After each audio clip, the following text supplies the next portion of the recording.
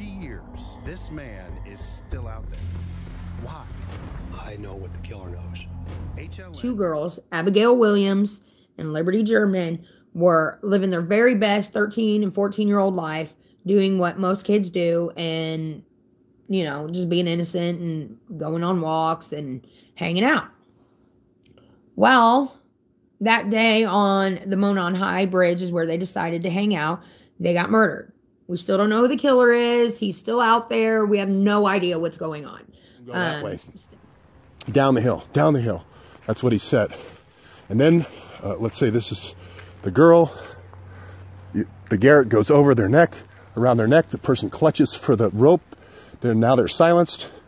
And another twist around the Garrett. Pull back on the Garrett. Now they're choked. Now they can't talk. So that's...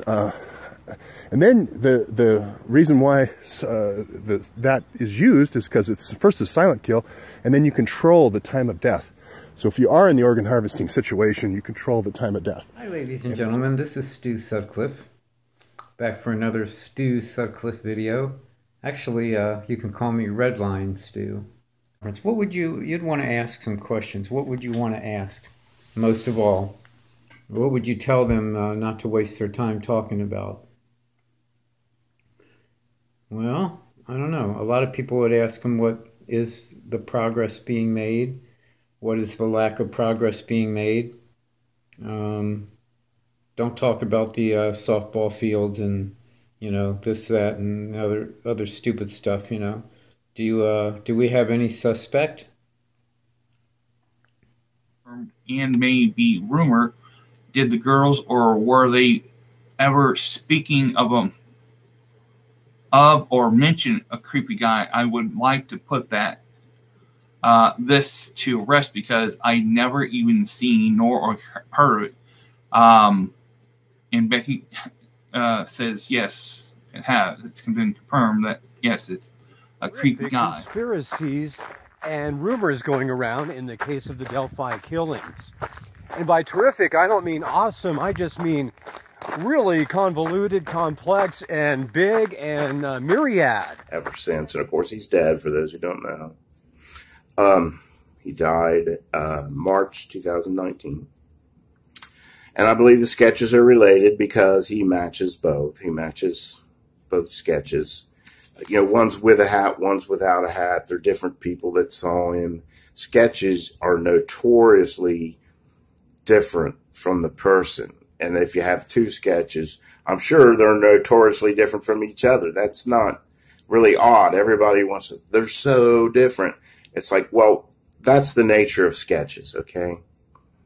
So, you know, sometimes the sketch can look a little younger than he is. It could look a little older than he is, or it's just, you know, a perspective of that person just saw him for a moment on the trail.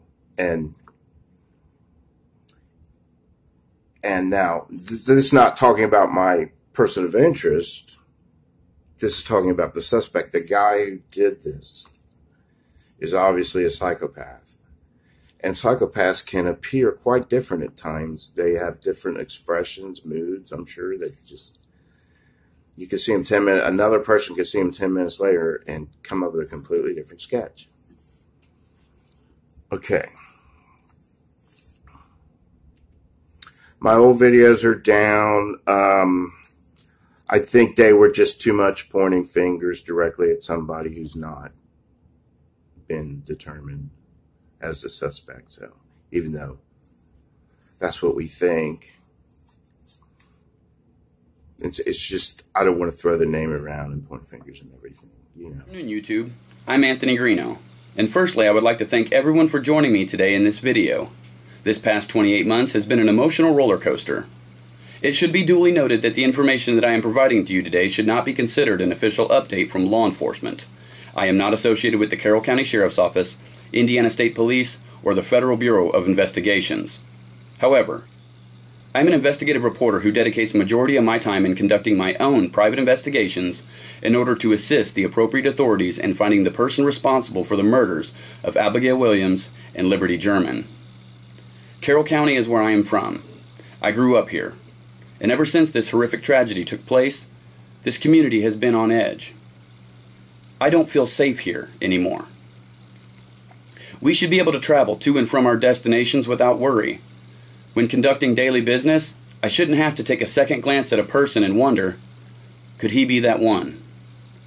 When one person makes an entire community feel like they have to live in fear, then I think I speak on behalf of everyone when I say, that's just not acceptable. My name is Harvey Carroll Jr. As most of you know, I've been investigating the Delphi double murder case for about 17 months. I, along with many other YouTubers and groups out there. You all know the story of Ron Logan. What caught my attention very early was this glove, sort of yellowish, and it could have matched a thick, what people were thinking was a pouch. I actually did some enhancements, and at one time it appeared to be a hand. I don't know, but you know, that just sort of caught my attention. Right, so he was like, look at this. There's a photo taken by Libby on the bridge that went to her Snapchat account. Then she recorded audio of the guy. Okay? Well, yeah. No, that's not what happened. We've explained it 1,000 times, okay?